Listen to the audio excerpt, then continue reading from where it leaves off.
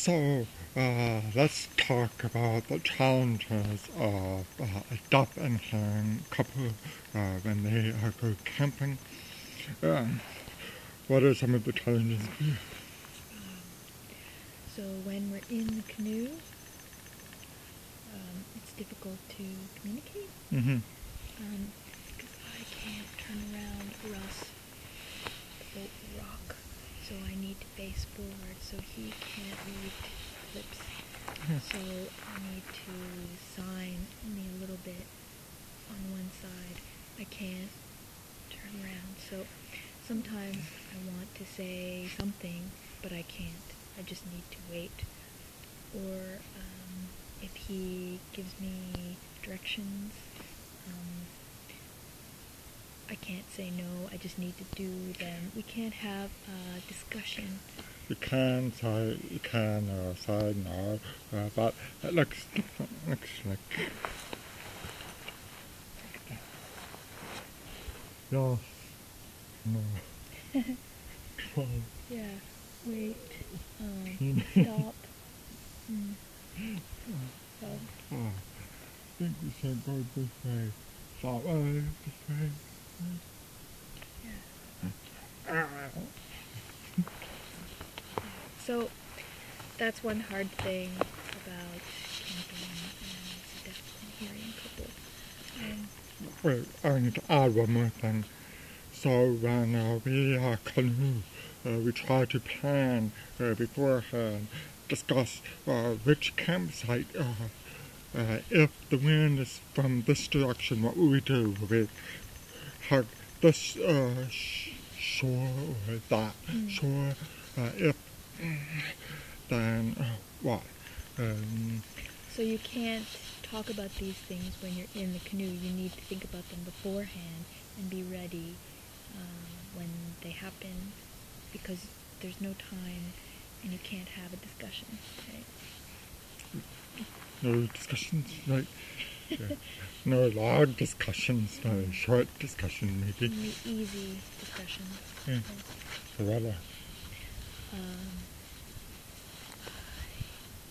have to get up to the bathroom by myself. If I see something, I can't yell and say, "Come here, look at this." Or I can't really yell, but you wait for me. If I don't come back in 2 minutes or 5 minutes, you come and you look for me. Yeah, we'll investigate. At night time, it's impossible to see, so I'm looking for her light, her headlight. If it's still moving, then I know she's still alive. Thanks. Yeah. So. But really, the danger here is we saw a moose very close to the camp one time, but we haven't seen any big, and a coyote last year came very close, 3 feet from me, but it's not very dangerous here. You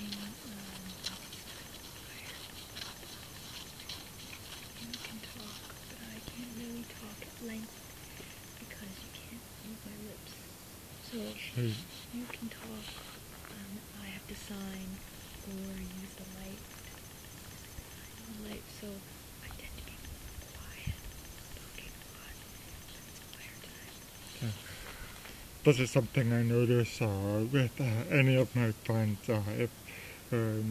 If hearing friends have a campfire going, impossible for me to read their lips. For hearing people, fire time is time for conversation, but for us, it's more quiet time. Yeah, it's like the light, fire light is like that. Lots of shadows, so impossible.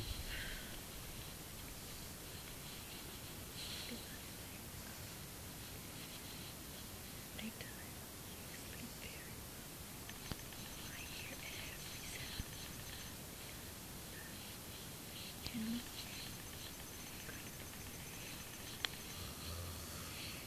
sleeping so well. I do wake up often because it's not comfortable. It's not a bed. Uh, every time I turn, I wake up, basically. Um, but yes, I sleep a lot better than her. Yeah, I can't think of anything else. Well, obviously hearing people can stand at a distance and call out to each other, but that doesn't work very often. If I'm looking over there, how does she get my attention? But we keep an eye on each other, so we look at each other often. I will add, what number are we at now? Number 5. So number 5, a lot of things in the wilderness, what are the words for them? If you have